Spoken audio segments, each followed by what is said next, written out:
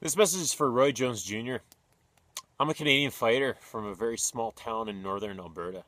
And Canadians are known to be kind and passive, with lots of pleases and thank yous and sorries.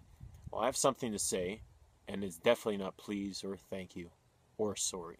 On June 4th, I successfully defended my Canadian Professional Boxing Council Cruiserweight title. And you challenged me to the World Boxing Union Cruiserweight title via a video message that was seen by everyone at that fight. What up? This is your boy Roy Jones Jr. And yeah, I'm looking to challenge the winner of this fight between Nichols and Frank White for the WBU Cruiserweight title. So whoever wins, good luck, and I'll be looking for you soon. Peace. And for everyone that's naysaying about this, this is a legit World Boxing Union title out of the United States. I accepted your challenge, but recently I find out that your contract sent back to Dekada had ridiculous terms that no promoter would accept. And it makes me wonder if this was done on purpose, a way to get out of a fight.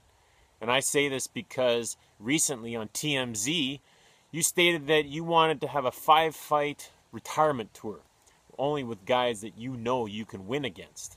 Screw those 5 meaningless fights. Come up here and Dekada will give you a proper send-off against a real fighter for a real title. What's the matter, Roy? Are you afraid of a small-town Canadian blue-collar fighter like me? I'm still here, and Canada is still waiting. Try this. Simplify your contract. Go back to your roots and fight me because you're still the fighter that you once were. I'm turning the tables on you, Roy. I'm calling you out. And if I don't get a response, then I know. When you lost to Enzo, you lost your balls too. Oh yeah, and because I'm Canadian, sorry, Roy.